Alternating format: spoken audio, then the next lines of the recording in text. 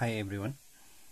आज मैले PABSON board examination 2075 province number 7 र काठमाडौँमा आएको स्ट्यान्डअपको क्वेशन लिएर आएको छु। यो चाहिँ ग्राभिटी एन्ड ग्राभिटेसन च्याप्टरसँग सम्बन्धित क्वेशन हो। क्वेशनमा जाउँ। Question number 15. Write the amount of the gravitational force in between these objects if they are placed at d distance and having mass m1 and m2. दुईटा मासेसहरु छ जसको चाहिँ डिस्टेन्स d डिस्टेन्समा राखेको छ र तिनीहरुको मास चाहिँ m1 m2 छ भने अमाउन्ट अफ ग्राभिटेशनल फोर्स कति हुन्छ भनेको छ। त्यसरी फर्स्टमा त्यसको सब question, if the masses are doubled and the distance is also doubled, मासेसहरुलाई double गरियो र डिस्टेन्सहरुलाई पनि डबल गरियो भने what will be the amount of gravitational force produced? त्यतिखेर ग्राभिटेशनल फोर्स प्रोड्युस चाहिँ कति हुन्छ? मासहरुलाई पनि डबल गरियो, डिस्टेन्सलाई पनि डबल गरियो भने सेकेन्ड सब क्वेशनमा चाहिँ compare the amount of gravitational force produced in both the conditions and write the conclusion statement. पहिलो दिएकोमा र यो नयाँ कन्डिसनमा भएको जुन ग्राभिटेशनल फोर्स छ त्यसलाई कम्पेयर गर्नु पर्यो र कन्क्लुजन स्टेटमेन्ट लेख्नु पर्यो।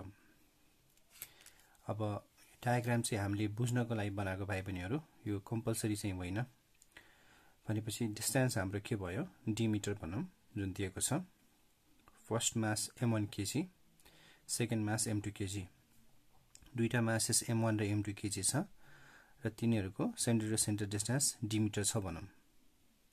त्यसो भने पहिलो जुन क्वेशनले सोधेको छ हामीलाई अमाउन्ट अफ ग्राभिटेशनल फोर्स निकाल्नु पर्यो।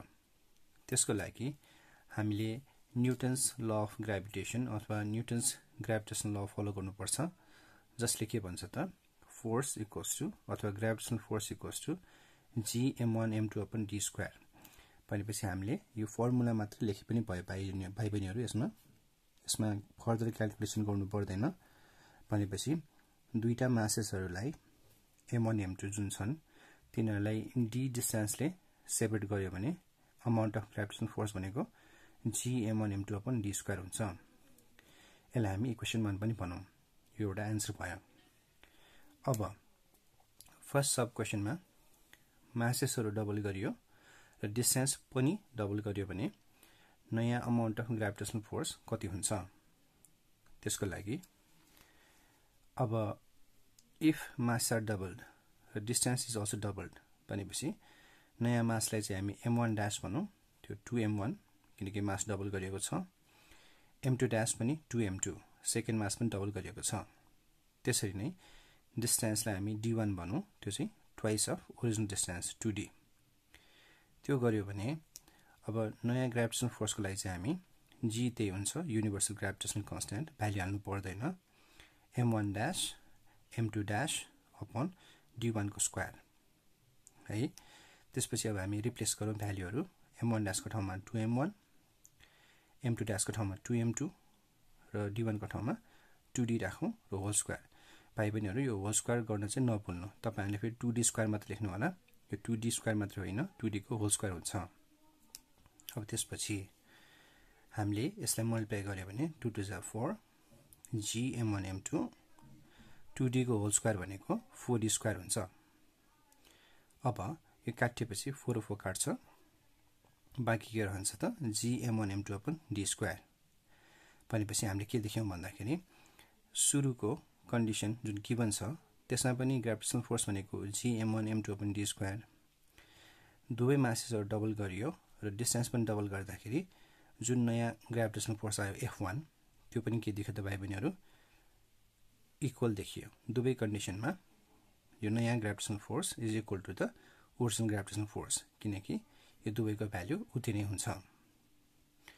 अब क्वेशनले के भनेको छ त compare the amount of gravitational force produced in both the conditions. दिएको कन्डिसन र नयाँ कन्डिसन दुवैमा ग्राभिटेशनल फोर्स हामीले कम्पेयर गर्नु पर्यो and right the conclusion statement. भनेपछि हामीले भर्खरै देखिहाल्यो भाइ बहिनीहरु, यदि मासेसहरु डबल गरियो र डिस्टेन्स पनि डबल गरियो भने नयाँ ग्राभिटेशनल फोर्स पनि पहिलाको ग्राभिटेशनल फोर्स सँगै बराबर हुँदो रहेछ है। त्यही भएर एज अ कन्क्लुजन हामीले के लेख्न सक्छौं त if the masses are doubled and distance is also doubled the gravitational force अथवा यसलाई हामी the new gravitational force भनौं the new gravitational force is equal to the original gravitational force mass double गर्दा र डिस्टेन्स पनि double गर्दा जुन नयाँ ग्राभिटेशनल फोर्स आयो नि त्यो चाहिँ ओरिजिनल ग्राभिटेशनल फोर्स सँगै बराबर हुन्छ यो हुनुको कारण चाहिँ मासहरु डबल डबल भएकोले गर्दाखेरि त्यो 4 टाइम्स भयो डिस्टेन्स पनि डबल भएकोले गर्दा त्यो स्क्वायर हुँदाखेरि 4 टाइम्सले कम हुन्छ त्यही कारणले गर्दा माथि न्युमेरेटर पनि 4 टाइम्सले बढ्यो डिनोमिनेटर पनि 4 टाइम्सले बढ्दा के भयो त अल्टिमेटली यो काटेपछि के हुन जान्छ त नयाँ ग्राभिटेशनल फोर्स र पुरानो ग्राभिटेशनल फोर्स उत्तिकै हुन्छ आशा गर्दछु कि तपाईले बुझ्नु भयो होला नबुझेको खण्डमा कृपया फेरि कमेन्ट बक्समा गएर सोध्न सक्नुहुन्छ थ्यांक यू